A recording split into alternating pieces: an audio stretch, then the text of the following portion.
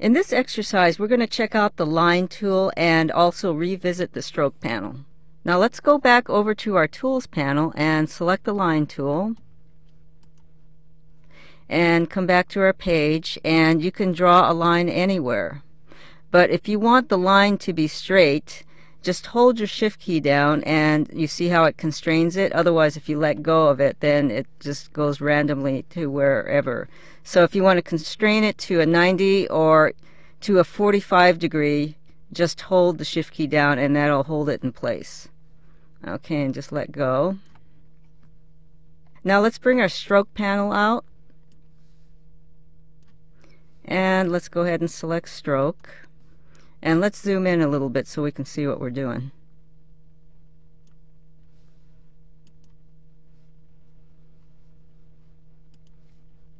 Just scoot this down a little bit. Okay, now we currently have a black line at 1 point. And as the point size increases, so does the line thickness. So let's just go and select 8 point, and you see what a considerable difference that makes. Now, if we wanted to change the color, you can just go to the Tools panel, and where the little pencil is, just go ahead and click on that black and let go, and you'll see a palette of colors comes up. And just go and pick a color. Let's go pick red. Okay, now our line is red. And if you deselect, you also see that the end is straight, and that's how it is for the cap. And if you want to add a dash, let's just go and let's say just add any dash. And if you wanted to add arrows to it, just go down to the arrowheads, and currently it's set to none. Let's just go and just pick an arrow, and there's your arrow, and let's go grab a different one. This also scrolls down too, and here's a different type of arrow. Okay, now we have 2 arrows. And also, I want you to keep in mind that right now we're at an 8 point line, so our arrowheads are big. As the point size decreases, let's go back to 1 point. You notice the arrowheads shrink too. I'll just deselect so you can still see that they're there, but wow, did they get tinier. Now let's go ahead and just draw an open path. Let's use our Bezigon tool. Just click on the Bezigon tool, and I want to just draw an open path, holding my shift key down so it'll be straight, because remember the alt or the option, that was for the curved. Okay, hold the shift key down. Now I have my straight line, and just go back to my arrow so I can just select.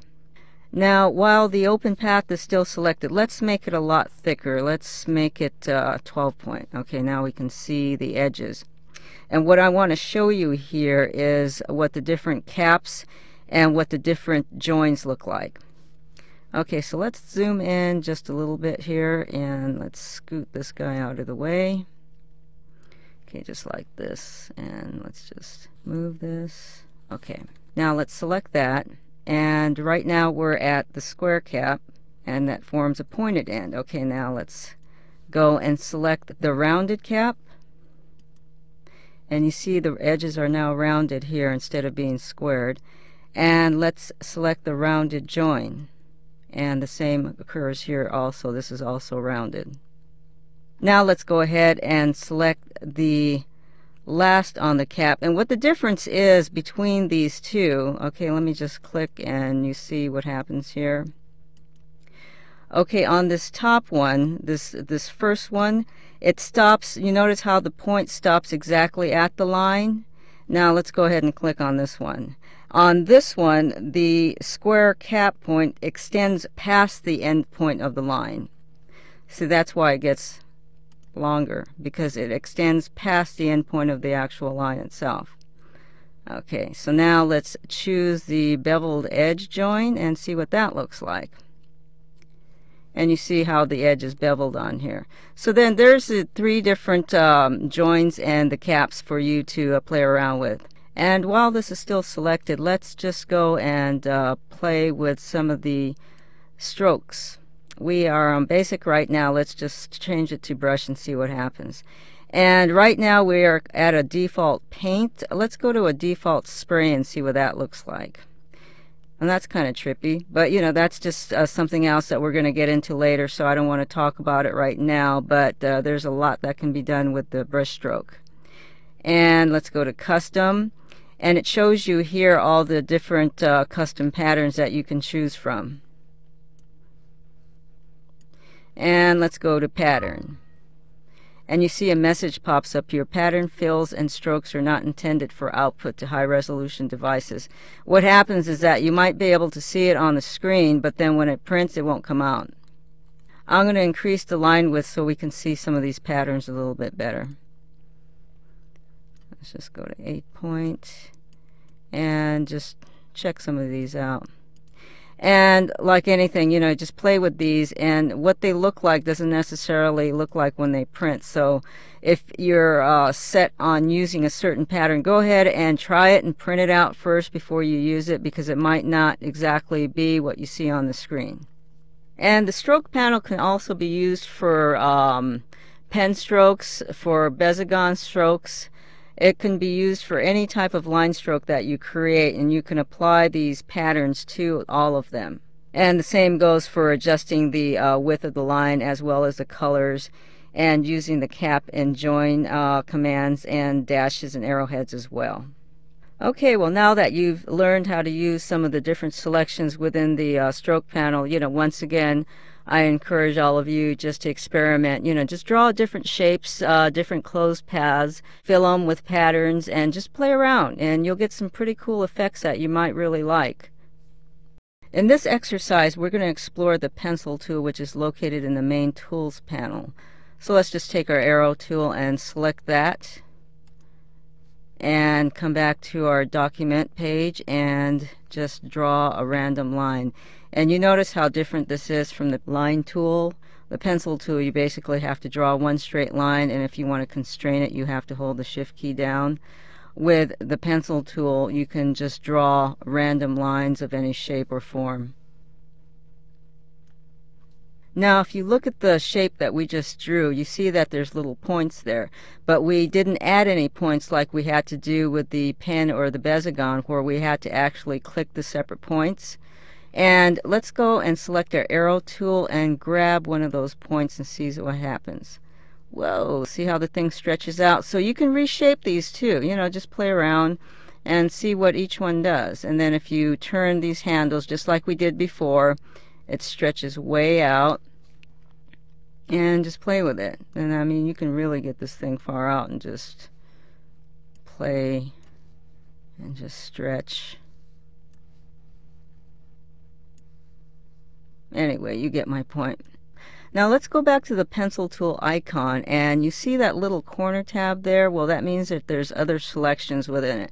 So let's go ahead and double click on that, and the dialog box comes up, and there's 3 selections under tool operations: freehand, which is currently what we drew this in. The second one is variable stroke, and the third is calligraphic pen. And under options, we currently have a precision setting of 5. I'm just going to leave it at that, because the higher the number, it's going to increase the points as well. And remember, we just talked about that, having too many points. So just leave it around 4 or 5, because the higher it is also, the more jagged it looks. So let's just leave that. And then right now we have draw dotted line unchecked. Let's go ahead and check that so you can see what that does. And hit OK. Now let's just draw another line, and then this time watch the trail as I'm drawing. You see that? That's what the draw dotted line feature is. And I kind of like that, you know, because then I can just see exactly what path I'm following here.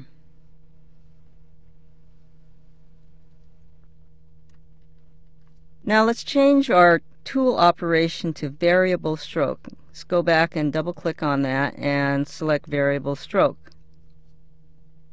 For right now, let's go ahead and remove auto remove overlap, and I'll explain that to you when we draw our first stroke. And for the settings of the width, the higher the number, the thicker the stroke gets. So let's leave the minimum like at, let's put it at 7, and the maximum, let's bump it up a little bit to like 51. That's cool. Let's just hit OK. And let's just draw a new line. Let's just scoot over with our hand tool. It's handy. Okay, and let's just go and draw another line here.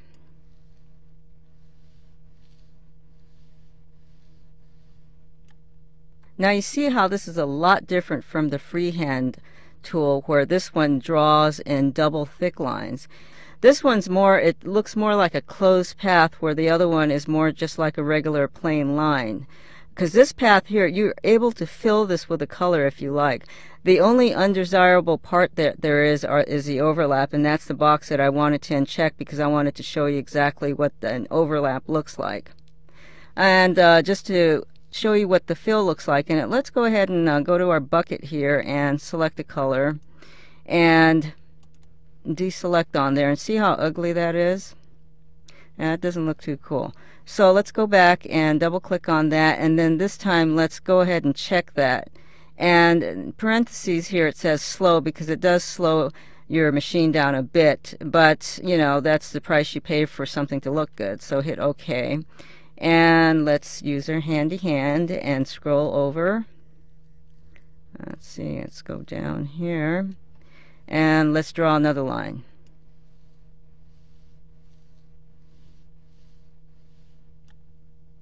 Okay, see how much cleaner that is? I mean, it's way cleaner, because otherwise we'd have like this major overlap thing going on in here.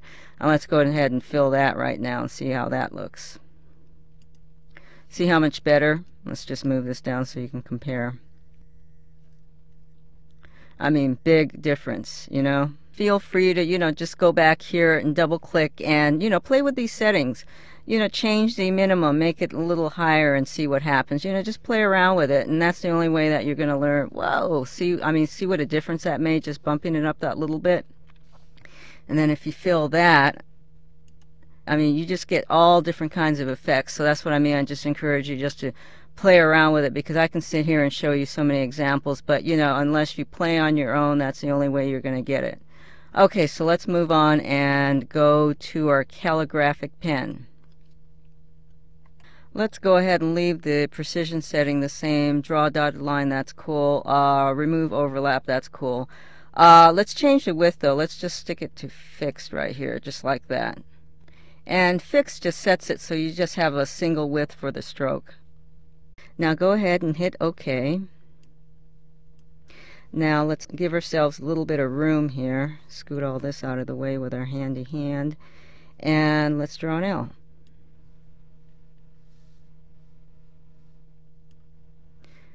Now you see how this stroke differs from the other two?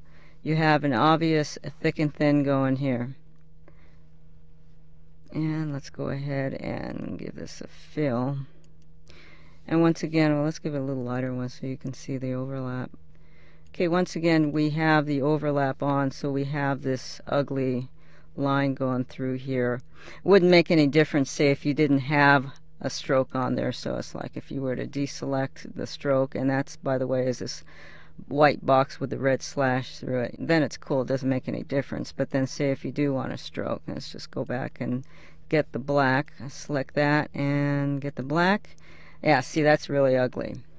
Okay, but the cool thing is that if you wanted to edit these points, you can. See, I mean, you can, oops, just grab it and just do whatever you want, you know, make it as wild, or, you know, do whatever once again. Okay, anyway, let's go back here and double click, and this time let's check auto remove overlap, and let's draw another L.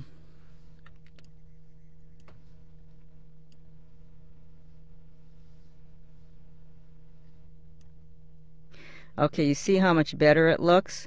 But the only thing is that we can't edit this, where the other one you had different points you can stretch out, and this one you don't. There's a way to get around this. We can go up and go modify and split it. And then now it is editable. But there's only one drawback, and I'll show you that in just a minute here. Let's go ahead and fill that, and I'll show you what happens. Okay, by splitting it, we've eliminated these two paths here where there was open. Now it's just one solid path here. And then in essence what's happened is that these two have formed themselves into two separate paths now. So what we're going to do, well, the easy fix is that we can fill that with a white. Okay, and that looks fine. but that's not going to be too happening. Like say if you have a gradient background or something and you have to see through that, that's going to be kind of tough to mimic, and it's just going to be way too time consuming. So let's go ahead and do this route. I'm going to show you something that I'm going to show you again later on in this CD, but I just feel that it's very essential for this exercise, so let's just go ahead. Okay, first of all, let's go ahead and select this. And remember, whatever editing you have to do, do it now while you still have these points. So let's, Control Z that, or Apple Z, and let's just select a point and stretch it out, and let's grab that end point and just bring that out a bit more. And deselect, and let's select these two that we turned white. And let's go to our little bucket and see this white box with the red slash. That's no fill, so let's go ahead and select that.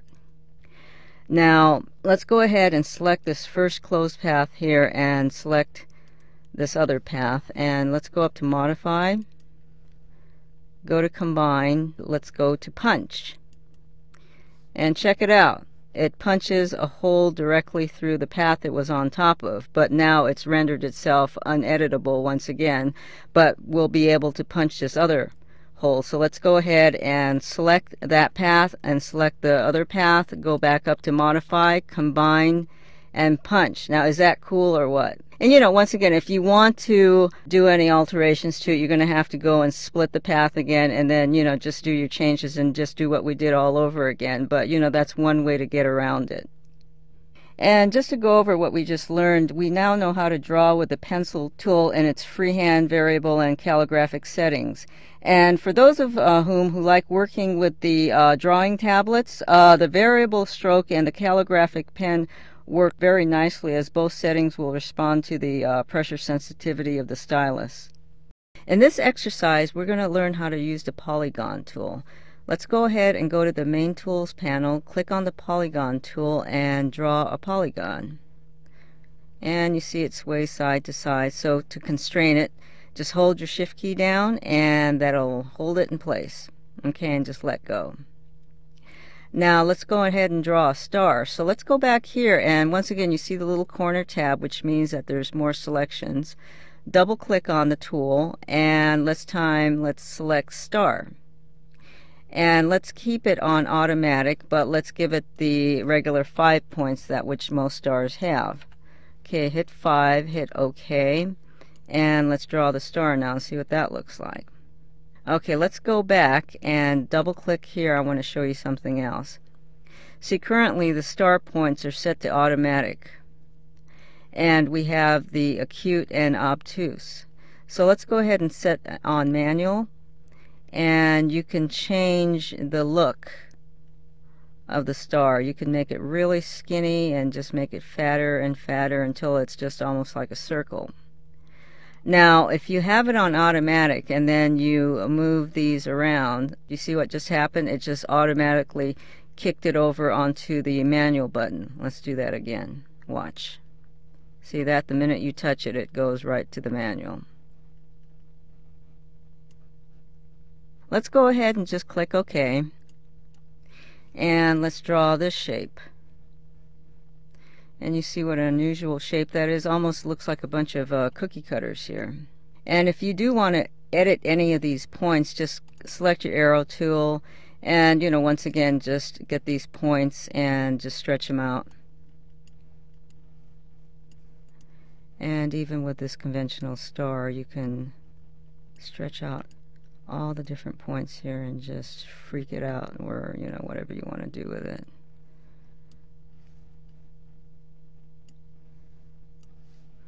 And you can even fill it if you want to.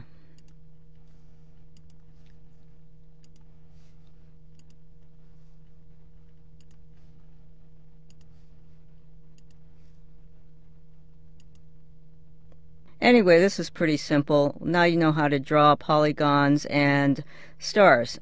It's pretty easy. Just go here and, once again, just play with it. You get some pretty cool little shapes here. Just move this little toggle bar just back and forth, and just experiment with it. And then each time you do that, you can get new ideas of what you want to do. See, that looks pretty cool. So just go ahead and play, and good luck. The rectangle tool is one of Freehand's most basic shapes on the tool panel. So let's just go to the tool panels right now and select the rectangle tool. Click on that and come back and let's draw a perfect square by holding down the shift key to constrain it. Okay, and let go. And let's draw another square, but this time let's draw it from its center by depressing the Option key for the Mac or the Alt key for the PC and simultaneously holding down the Shift key as well. And you see the crosshair just changed into the little target or registration mark. Okay, now go ahead and hold the Shift key down and draw another square and just let go. Now let's go back and let's double click on the rectangle tool because here's that little corner tab again. And within the rectangle tool dialog box there's a corner radius, and I think you remember that from our object inspector where we created a box and we gave it a corner radius. Well, this is the same thing except in a different spot. So we're just going to enter the same value as we did before, 0.25, and click OK. And now let's draw another box. And you see now this box has rounded corners or a corner radius. And let's go and take a look at our object inspector. And you see that it has the X and Y coordinates and our width and height measurements as well as a corner radius settings in here as well. The ellipse is another one of Freehand's basic shapes. So let's go back to the main tools panel and select the ellipse tool and go back to our document page and draw an ellipse. Now if you want a perfect circle, just like the square, just hold down the Shift key and that'll draw a perfect circle. And also if you want to draw from the center point, remember Option for the Mac and Alt for the PC, and just hold that down and then hold the Shift key down simultaneously and draw it from the center point. And like the rectangle tool, you can also check or change the dimensions by going over and looking at the object inspector. In this exercise we're going to use a spiral tool. The spiral tool is located in the tools panel right here, and it's also located in the extras tool panel. Let's just go ahead and select that and watch what happens. When you select one, both are selected as each reflects each other. So if your extras tool panel isn't out, just go up to Window, go to Toolbar, and go to Extra Tool and just click that and then it'll appear. Okay, let's get out of there and let's just double click here right now. And we see we have a whole bunch of different settings here. The first one here is spiral type. The one that's selected on the left, that one is a non-expanding spiral, which creates an evenly spaced spiral. So in other words, even as big or as small as it gets, it's evenly spaced. And this one here on the right, that one is an expanding spiral. So in other words, as it opens up further, it expands out. And here's the expansion rate here. It's currently set at 50%, and you can use the slider just to adjust the percentage, and once again just play with it and see what happens. And down here you can draw it by rotations, and you can also set the number of rotations within the spiral itself, and you can draw it from the center, and it shows you what direction that you can draw it from as well. Let's just go back to the draw by and let's click on that and let's see what else is in there. We have increments.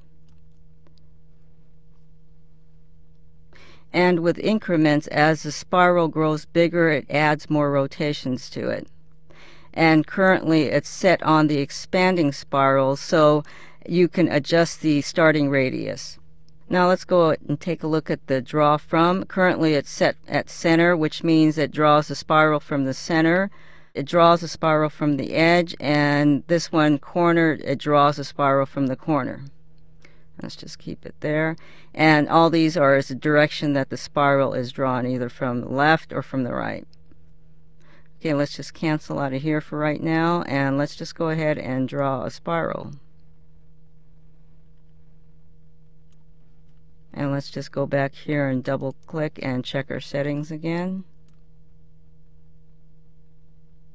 And let's go ahead and change the number of rotations to 10. And let's change the direction on there too. And let's hit OK. Wow, you see what a difference that made? Now let's go back there again and double click. And let's see, let's change draw by to increments this time. Let's move this to 76 and see what happens. And hit OK. Well, you see how trippy that is? That's cool. As it's drawing it from the center. Okay, let's try another one. Let's go double click. And this time let's change it and let's draw it from the edge and see what happens. See how that is? It's drawing it from the edge. And let's change it to the corner. Okay, hit OK. We're running out of room here, so let's draw one out here on the pasteboard. Oh, that's cool. Alright, anyway, so, just go ahead and play around once again with all the different settings.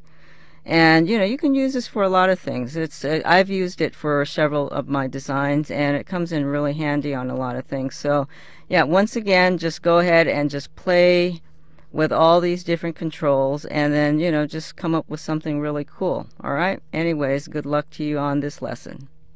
Hi, in this lesson we're going to talk about the lasso tool. The lasso tool is designed to select points on an object at different angles. So let's go ahead and go to our tools panel and select the lasso tool. But first let's double click on the lasso tool to take a look and see what's underneath there. And you see that there's a box that says contact sensitive. What that means is that if you have that checked and you were to go to your object and just marquee over a portion of it, it should select the entire object. But, I have to tell you, I've had that checked at times. Sometimes it has and sometimes it hasn't. So I'm not going to guarantee that. But for this exercise, I'm just going to go ahead and leave it unchecked and just hit OK.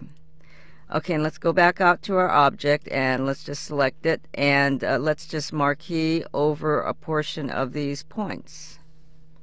Just like that. And let go, and then you see the little white points. That's the ones that are selected. And for instance, if you wanted to select more points, just hold your shift key down and just go to another point and just select it. And I think you get the idea. The great thing about this is that you could select points at different angles all at once, where if you were to use the arrow tool and wanted to select points at a diagonal, you'd have to click one by one by one by one. So this saves you a lot of time. Hi, for this exercise we're going to talk about the knife tool, which is located in the main tools panel. Let's just go and get the knife tool. But before we do anything, let's just look at the settings and double click on it. The first one here is tool operation. We have freehand and straight. And let's just select freehand. And what freehand is when you make your cut, the cut results in a freehand cut.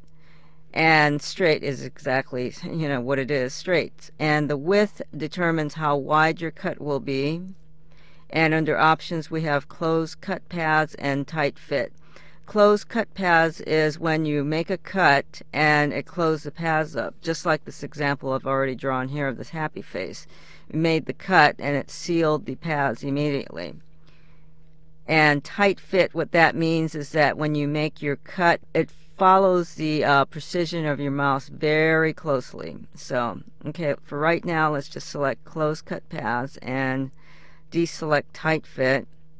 And let's go ahead and hit OK. Okay, now let's go ahead and draw a circle so we can demonstrate the knife tool. Select your circle and come back to your page, and I'm holding the shift key down to constrain the movement, and here's a circle. Now let's go back to our knife tool and let's just make our own little happy face here. Whoa, it's kind of wide.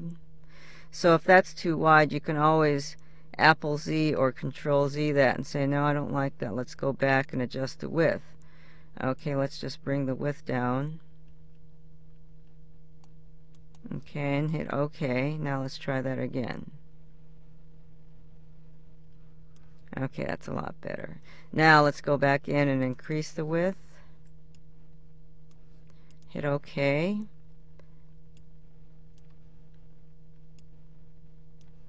And there's our own version of our happy face. Okay, let's go back to the knife tool and double click once again. Now let's set it on straight. And let's just leave the width. Let's just bring it down a little bit. And let's leave it at close cut paths. And what that will result in is a cut that's very similar to this one right here. So let's just go ahead and hit OK. And let's use our space bar to get our hand tool and scoot over to this next page here. Let's draw another circle.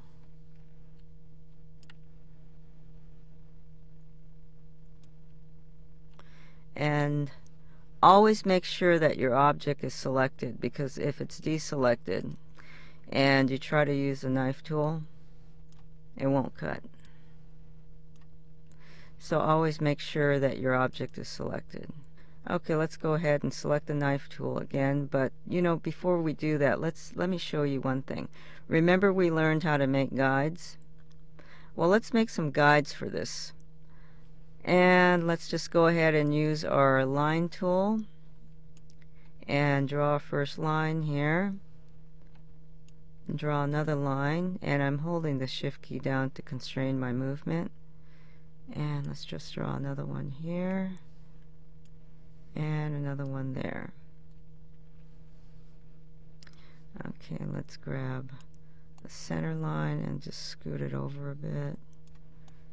And let's just scoot this one down. I'm going to use my arrow key on my keyboard. Okay, that's good. And let's just scoot this over a little bit. Okay, that's cool. Now go ahead and select all the lines. And go to your layers panel right here. And remember, just hit guides. Oops. Apple Z that. We don't want the circle selected, so let's deselect and do that over. Okay, now let's hit guides. Okay, that's better. And let's lock that layer. And, for your guides to be visible, remember, you always have to be beneath the guides layer. Right now, we're on the foreground layer. That's where the objects are. And you always know that because it's highlighted. And if the guides layer were beneath you, you wouldn't be able to see it. Let me just show you this real quick. Drag that and see how they disappear. So if you're using your guides, make sure that they're always on top, because otherwise they're going to go hide and you won't be able to see them. So now let's just go back and select our circle and go back to the knife tool, and let's draw our first cut. Okay, there's one. It's two. There's another. And another. Oops. Let's select these here. Okay, now let's try that again. Alright. But I missed that one a little bit. I missed my mark on that one, but I think you get the point. Okay, let's go and demonstrate one more. Let's just use our hand and scoot up some more, and just go back here and double click. We're going to leave it on straight. I'm going to bump the width up just a hair, and let's just put it on tight fit and deselect close cut paths. And now, since I deselected close cut paths, it's not going to seal it, so therefore if there's a fill in there, the fill will no longer be, because once it opens the path up, then there's the paths need to be closed in order to retain the fill. And thus the cut will result in something like this example that I've drawn here. So let's hit OK, and this time let's draw a rectangle. Just draw a rectangle here. And go back to your knife tool, select that, and let's just make a cut vertically and make a cut horizontally.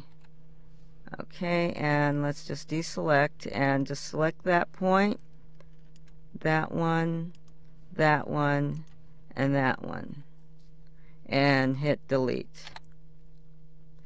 And see, it now had, remember it had a fill, it now opened the paths up. So now it cannot retain a fill. In order to retain a fill, these paths here have to be closed. So anyway, you learned some pretty cool little features about the knife tool.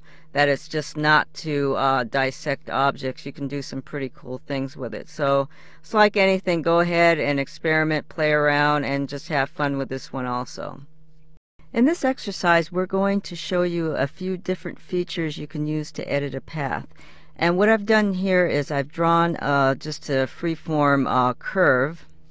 And let's just go ahead and select that. And you know, one of the simple ways to edit this path is that you can grab one of the anchor points and just pull at it, or you know, you can pull, oops, I didn't mean to do that, but you know, you can just pull it that way. Another thing you can do too is if you wanted to add more points, you can use your Bezigon or your pen tool. And let's just go ahead and select the Bezigon for now, and let's just add a point here and there, and select the pen and just do the same thing. Point there and there. So now if you wanted to shape your path using those, you know, just go ahead and pull that, or you know, you can pull the handles out and just turn it or do whatever. Okay, another tool that we have in our tools panel to reshape our path is the freeform tool. So let's just double click on that and take a look at that. And under tool operations, we have push, pull, and reshape area. And under push, pull, it's a lot more subtler than the reshape area. They both reshape your path, but then with the push, pull movement, it's more of curvier reshape, and with the reshape area, as you pull and push in, you'll see that it's a lot sharper, and once I demonstrate that, that'll be a lot clearer to you. But yeah, the push-pull is more like if you were to like knead dough, it would be very curvy. And for your push settings, we have size and we have precision. The size controls the size of the area being pushed. And for precision, we have a setting of 5, which is like in the middle right now. Let's leave it there, because the higher the number, the more sensitive the mouse becomes to any little minute movements that you might make. And for pull settings, we have bend by length, and right now, let's take a look. We have bend between points. When you're set at bend between length, you can pretty much bend anywhere on your path, and you can reshape it. But when it's set to bend between points, then you're going to have to go between 2 anchor points to be able to reshape your object. Okay, let's leave it on by length right now. And for the length setting, this determines how much of the path will be altered by just setting the length. So, you know, once again, just play with the different settings to see what kind of result you get. And for pressure, this is great for people who have drawing tablets. You can check one or both of these boxes here and just, you know, play with it once again and then see if you notice any difference. But that's what these settings are made for. So let's just go ahead and hit OK. And then now let's just go back out here and just reshape our object, or push and pull. And you notice the arrow is white, and when it has that little O by it, that means it's in its push position right now. And then we'll just push, and then now I'm going to pull, and you see now the arrow turns white and it has that little tiny S by it. So let's just go ahead and push. Let's do another one and another one. Okay, that's enough. Now let's go back to the freeform tool and just double click on that. And notice too that when it's set for the push and pull, there's a little red dot here. Now we're going to hit reshape, and let's just say OK for right now so I can show you the difference. See what happens? Now we have that red O over the top, or red 0 on top of it. So let's just go ahead and double click on that and just go through these settings now. So now we have it on reshape. And now for under settings, we have size, strength, and precision. Size controls the size of the reshape area, and strength, that basically just determines how long your drag will be, and you'll see what I mean once we demonstrate this tool. It's like the higher the number, then the more of a drag will pull like really way out there. And the precision, once again, it's the same thing as the last. The greater the number, the more sensitive your mouse will become to your every movement. And the same goes for pressure. Those of who have a drawing tablet, you know, you might want to check these features and see if this makes a difference for you. So just hit OK. And now let's go and demonstrate our tool here. And you see how different that is? It's a lot sharper, just like I was trying to describe to you. And let's just go ahead and pull that one way out. And pull that one. Oh, got away from me here, so let's come back. Okay, now let's go ahead and change the settings on this. Let's up the size a little bit to there, and let's try a precision setting of a little higher as well. Okay. Whoa, you see what happens? What happens here is that since we upped everything, and you see the big circles, that shows you the area that's being reshaped. Okay, that's a bit much. So, you know, once again, just go ahead and go in there, and let's just set this guy way down. And let's try it now and see what happens. It's still quite a bit. But you see, that's pretty cool, though. It's like if you want, you can really do some crazy things with that. So, whoa. And that's pretty bizarre. But you see how instead of just grabbing one, it'll, which one it crosses, it just goes and grabs all those too.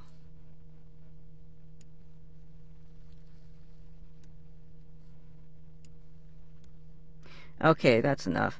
So anyway, you know, once again, just get in here and just play with these tools. But now you see exactly, you know, what you have and what you're capable of doing. So, you know that you can reshape using the arrow tool. You can add points with the pen tool, with the Bezigon tool, and you can just do some wild things with the freeform tool in both the push-pull and the reshape. So once again, you know, happy playing, and just experiment with this and have fun.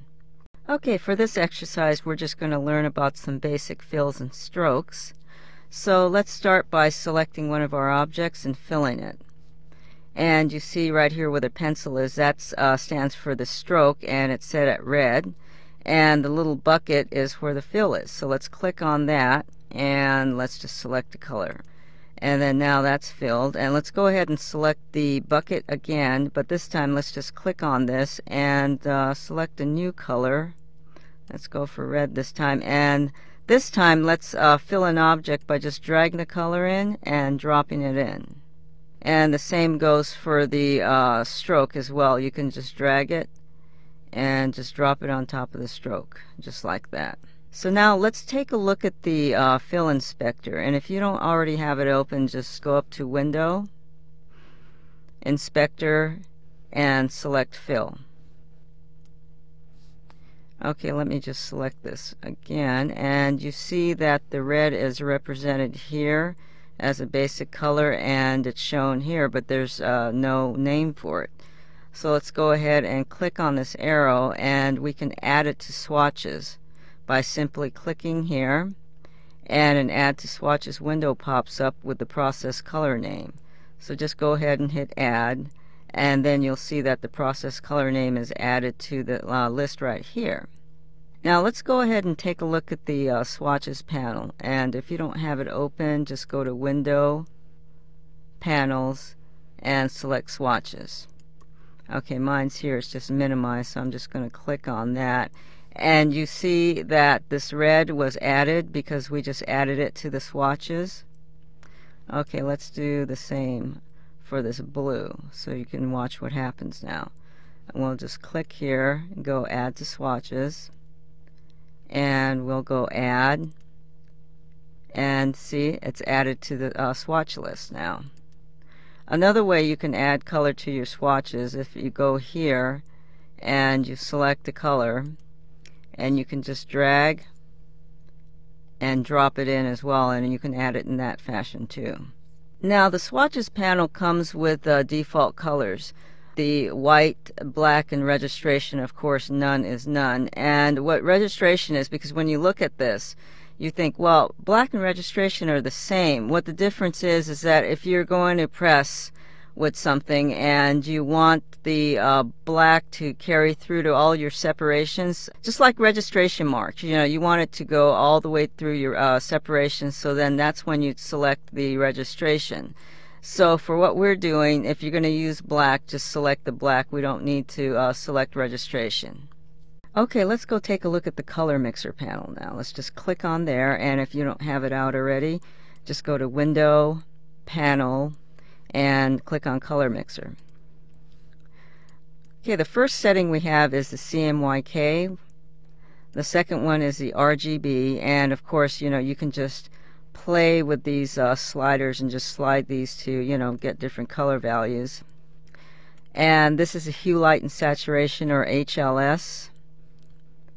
And same here, you can just slide this around, and then you can also see where this little round O is. You can just move that around as well. And if that's too light, you can always darken it, and then the color shows at the very bottom in this window down here. And if you like a color and you say, hey, that's cool, I like that, you can always drag that and pop it into here.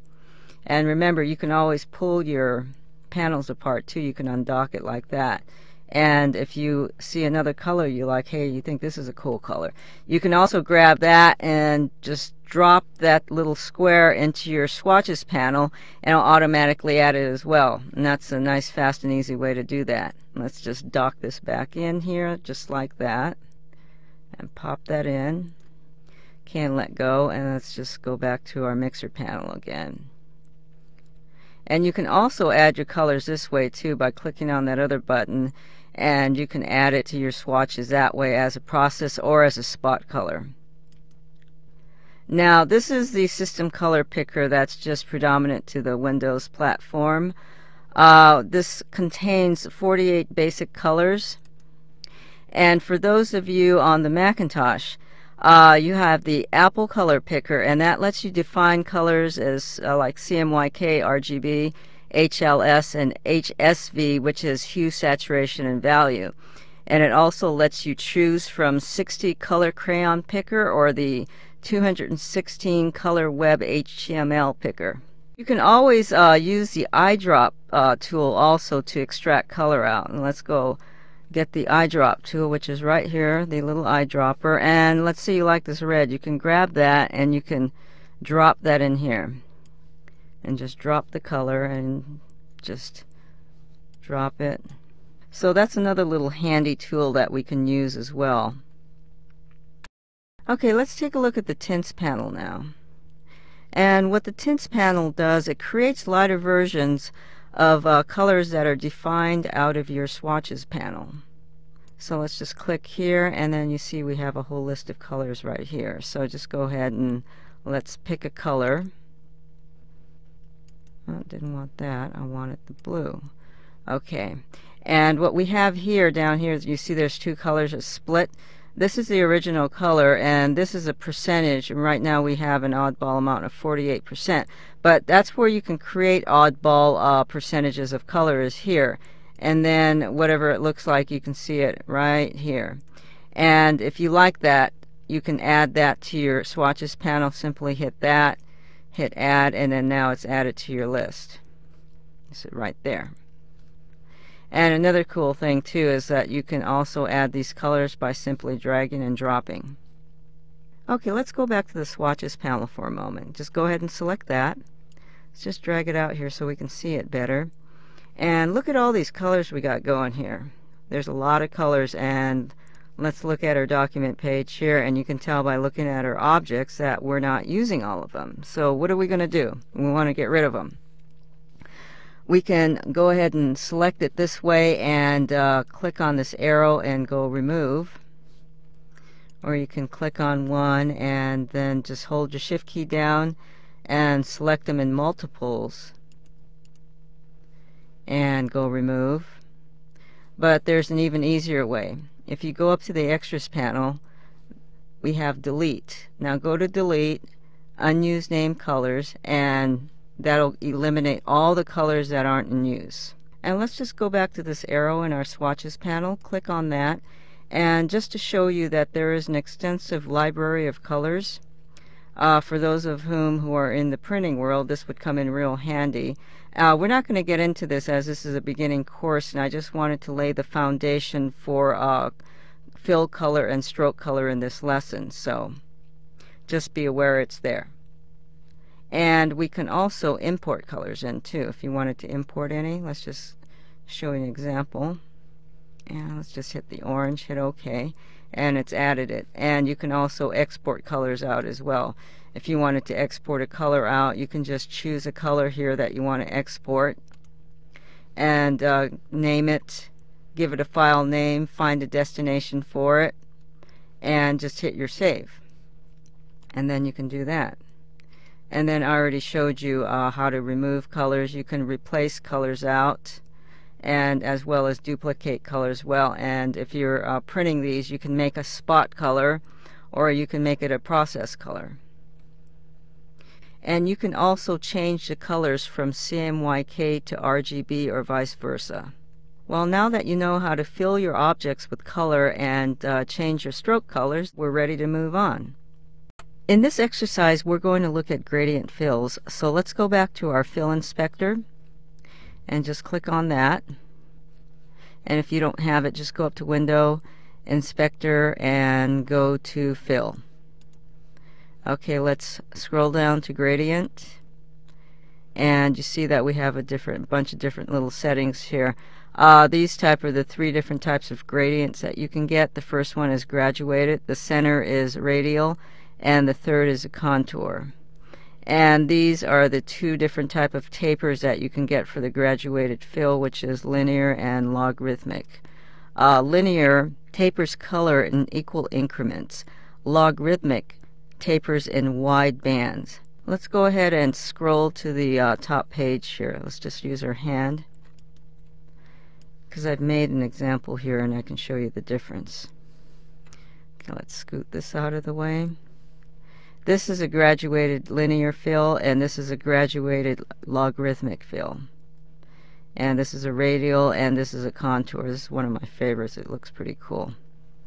Anyway, I did this one, this little ball here, this sphere, I did this with a radial. So let's go ahead and create some examples right now. See, let's scoot down again. Let's scoot back up to our blank page. And let's go ahead and draw another circle. Okay, hold your shift key down to constrain the movement, and let's pick the radial. And right now that looks kind of weird. You know, we want to give it like a 3D kind of a look, so let's just reposition where the radial is, and we can do that by this control here. And where we move it and drop it is where it's going to be. And we said, no, that's too much. Okay, we can scoot it over. And if that's too bright, we can just click on the white color, and we can subdue that a bit and just add a gray in there so it's a little bit more realistic. And let's take the stroke off too. And come here and select the stroke and pick none. See, so that gives it kind of a 3D look. You know, if it's still not enough, we can just move it. But you get the general picture. Let's go ahead and create another gradient here. Let's use a square. Okay, right now we have the graduated. And let's go ahead and turn this wheel. And what this wheel does is it changes the different degrees that the gradient's at. See, we can let go here. Or you can hold your shift key down and it'll constrain it to 45-degree increments. See, just like that. And just let it go. And you can also change these colors too. Just go ahead and pick a new color. And you can also add colors as well. Just drag one off of here, and we can change that. Oh, this is going to be hideous. Let's change this.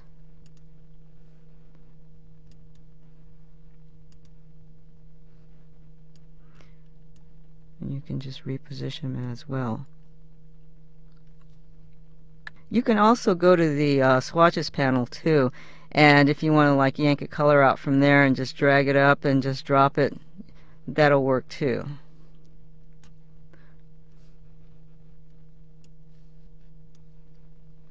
Yeah, you can create a lot of cool effects with gradients. Let's just do one more example. Double click on the polygon tool, and I want a star. Set it at automatic. Give it 5, hit OK, and let's go ahead and draw a star. Well, that fill is not going to do, so let's go ahead and pick the contour. That's better. And let's change the color here. Let's get rid of this stroke. See how cool that looks? And then you can also play with the taper too. It's too dark. But you see, as I move the slider to the left, as the value gets smaller, the white gets brighter. Oops, that's too bright. But you get the general idea, and just play around with that. And then you can also adjust where the contour will be too. And then if you want to move it back, like, see, let me do it again. Just hold your shift key down and just move it, and it snaps it right back to the center, to the original spot.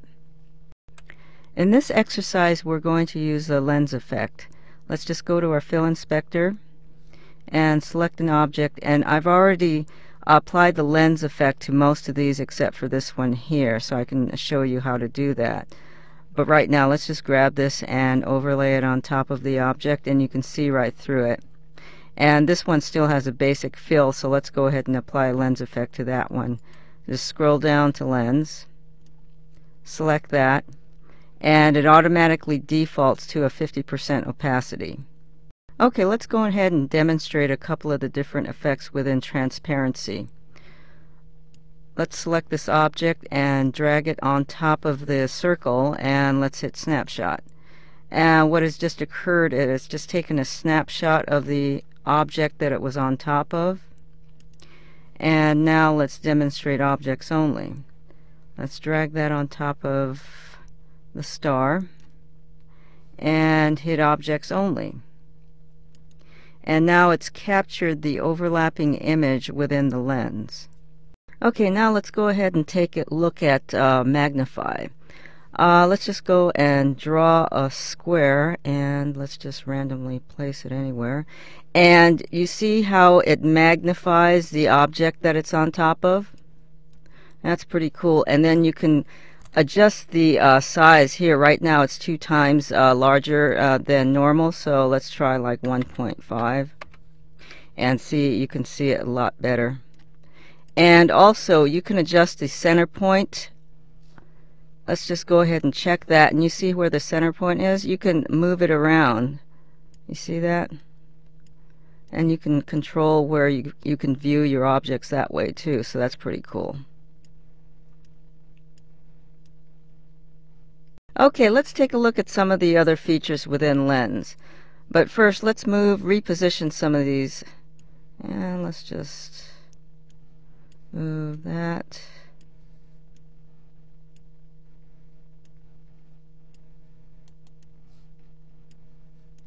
Okay, now let's go to our tools panel and draw a circle. And it's still on magnify, so it's magnifying all those objects, but let's go to the next one to invert. Now what invert does, it reverses the color of the objects that it's laying on top of, as you can see here. So you can get some pretty dramatic effects with this feature. And you can also take a snapshot of this object as well. Let's just go ahead and click this little box here and just move it away. So that's another thing that you can use that for, so that's neat. Okay, now let's go to lighten. Let's go back up here and select lighten, and let's go to our tools panel and draw another circle. And you see that it lightens the objects that it overlaps here. Just move it around. And let's just keep moving on. Let's go to our next one, darken. And obviously the lens, wherever the lens overlaps, it darkens the objects.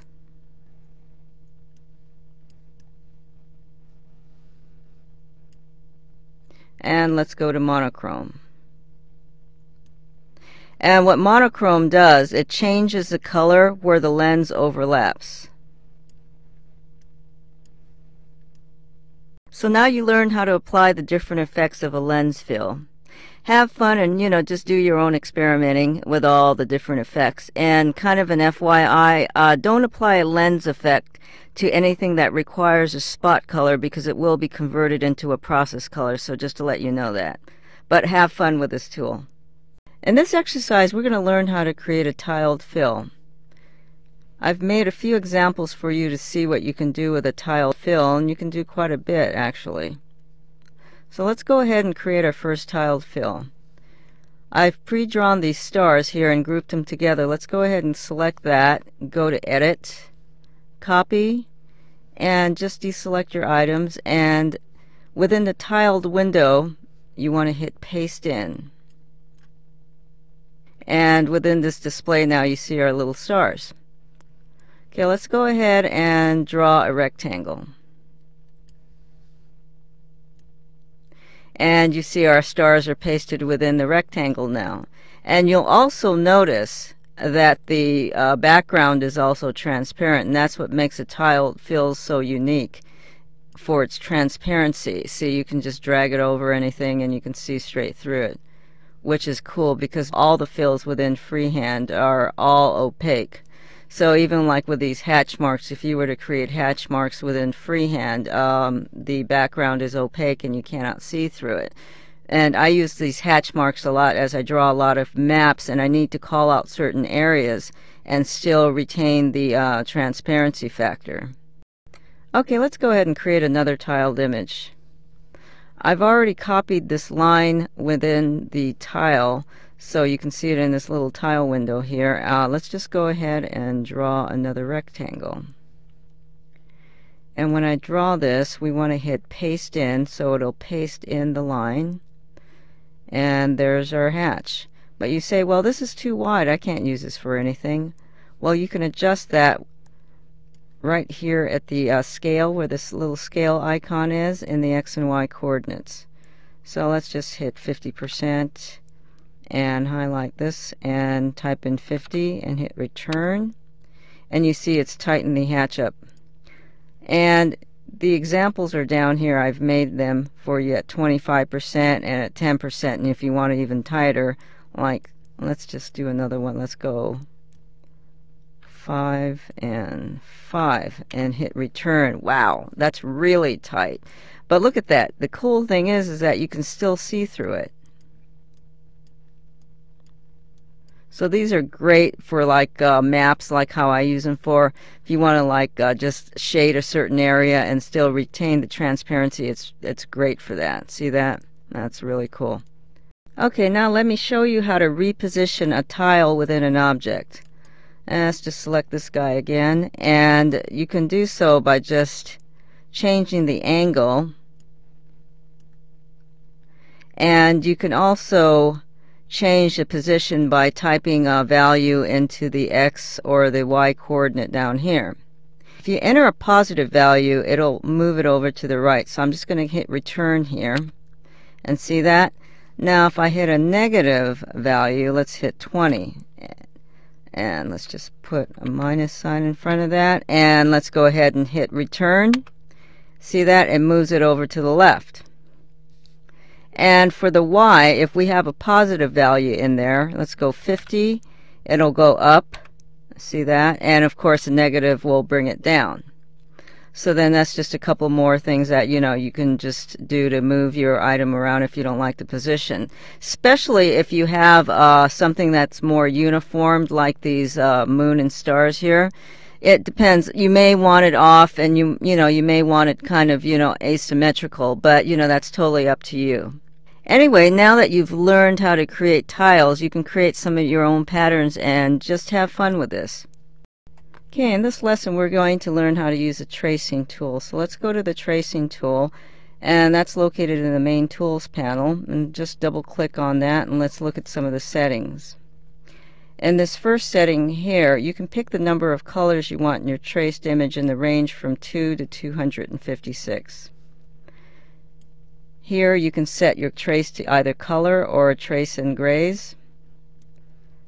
You can choose from RGB or CMYK. And this is a resolution setting. You can choose to leave it on high, normal, or low. Let's leave it on high. And this gives you the option to trace all the layers, just the foreground or just the background. Let's leave it on all.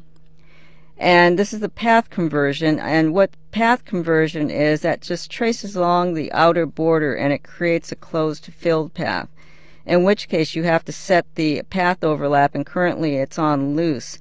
And if you have continuous tone images, you would leave it there. Let's look at the other options.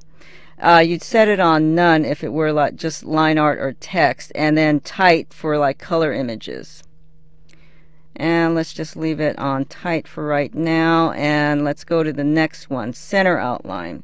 Centerline traces line intensive graphics with very little fills and can be set to uniform. Let's just get out of here. You can keep it on uniform and it'll create very consistent one-point strokes. If you deselect this, then your stroke widths will vary. Let's just go back here. And what centerline outline is, all that is a combination of these two other options here. And for outer edge just traces the outer contours of your graphics, and it's good for creating like a clipping path or a mask. Okay, let's go back here. And for trace conformity, that determines how closely a path will be traced. The higher the value, the tighter the trace is. And for noise tolerance, that sets the value of to eliminate any like unwanted pixels or noise in like a low quality original. And the higher the value, the more pixels or noise is eliminated. And the wand color tolerance, that sets the sensitivity in a selection of areas with adjacent colors. And value range is 0 to 255, 255 being the widest range of color selection. Okay, let's just go ahead and click OK. Now let's go ahead and trace our image. Let's just use our little tracing tool. It looks like a little wand tool. And just marquee around our area. And let's select our arrow and drag it away so we can take a look at it. And it looks pretty exact. The only difference is that if you broke this apart, let's just drag it away, you'll notice that instead of having an outline, it has just a solid image in the background. And if that bugs you, you can just select this image here, and you can also just assign it a stroke, and you can manipulate it in this fashion too. That's a little thick, but you get the idea. See? And another thing you can do too, I'm just going to move that out of the way, you can just marquee a portion of your image and just trace a portion of it. So you just get little portions of it.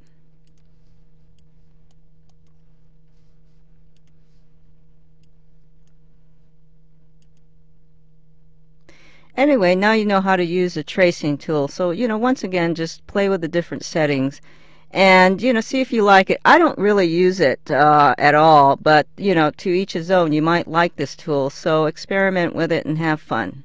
In this exercise, we're going to learn how to draw with the pen and Bezigan tool. Let's go ahead and go to our Tools panel and let's select the pen tool.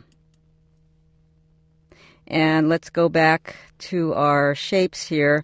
What I did, I drew these shapes earlier and I just converted them to guides so we can just go ahead and use this as our tracing layer, just like how we talked about in our guides lesson. And this is a good example to show you. So, and you notice here that I have the guides layer locked so they won't move. All right, anyway, let's go ahead and let's start at the end point here. And let's just go ahead and click. And then you see how these little handles come out. Well, just shape these handles and just pull it and stretch it out until you can get it just about right. And let's just keep going until we finish this. Okay, and that there.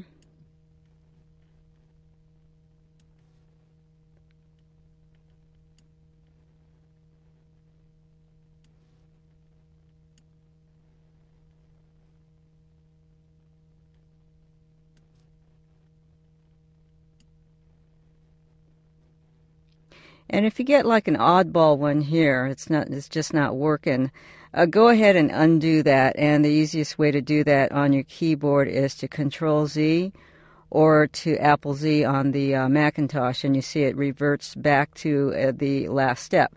So let's try that again. Let's just come out a little further and see if that doesn't work better. Okay, that's a little bit better. So let's just keep going. Now almost done. And as you see, you just have to play with this tool. And I might just have to go all the way to the end to get it to stretch. So let's go ahead and stretch all the way to the end. And then it closes the path, but then it's the closest. So let's just go ahead and leave it here like that. And it filled itself because on the Tools panel where the colors are, you see that there's a yellow that's already in there. So therefore it took on that color and it went ahead and filled it. Now let's go and click on our arrow tool, and you can reshape these handles. Let's zoom in and take a look at these handles. They look like little sticks, and you can just grab them and you see how it shapes. Just move this around and let go, and you see how it's a little bit better. Now this is still hard to see, so let's zoom in so I can show you what it looks like. And use your hand tool and just move. And you see it's kind of crisscrossed here, and that's why we need to zoom in and take a look at what's going on. So let's try to uncrisscross it and just move it about. Okay, that's better. And then just grab it and just stretch it out a bit. Okay, that's pretty close. Now let's zoom out of here.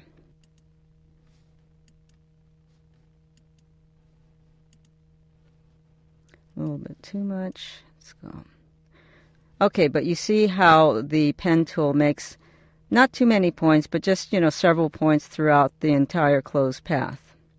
Now let's go and choose the Bezigan, or otherwise known as the Bezier tool. And that's right next to it with this arc with the little black dots on it. So go ahead and select that. And for this, it's going to require more points. I use the Bezigan quite a bit as opposed to the pen tool. I guess just because from what I've learned and what I'm used to. So you're going to set your own personal preference for this as well. Okay, go ahead and let's start at this point and hold your Option key or your Alt key down so it'll curve. Otherwise, what will happen is if you don't, you're going to just get straight lines, straight edges just throughout the entire curve. So go ahead and hold your Alt key down, and this will keep a curvature. And you see how this is a lot different from the pen tool, because the pen tool, you can come out to this point, and what will happen is that, you can bend and curve it.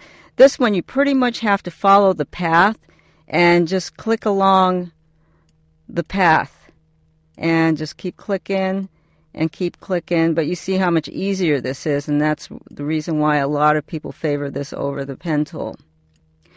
And the only drawback to this is that the more points you have, the bigger file size you have as well. Okay, we're almost done here. Just keep clicking.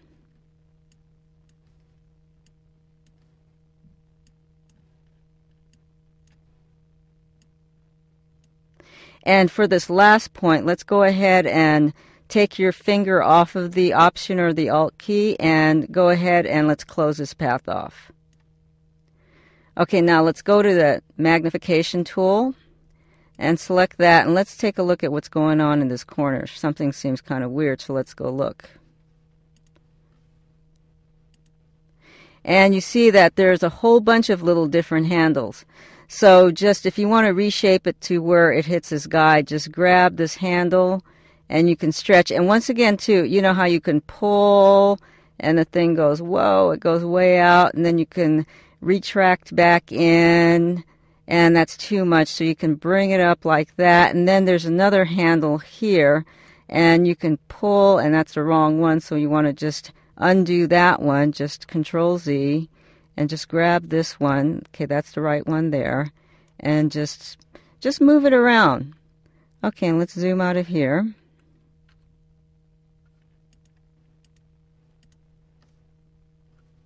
And let's go ahead and select both of these. Grab my arrow tool. And if you want to select multiple items, just hold your Shift key down. And now both items are selected. Now compare both of them together. Look at how many points we have on our Bezigon tool opposed to our pen tool. Now this is a big difference we're in file sizes, because right now it's not going to make too much of a difference because we only have these two. But when you're working with a lot of graphics with a lot of points, it adds up. And when you try to open certain files that have millions and millions of points, sometimes it's almost impossible to open files, because I've done so where I've had just billions of points to where it's just rendered the entire graphic almost unusable at one point. So be careful of that. Both of them have its pros and cons, so play with them both and see which one you like, and just take it from there. It's like I said, it's a personal preference thing, but they're both very cool and useful tools to use.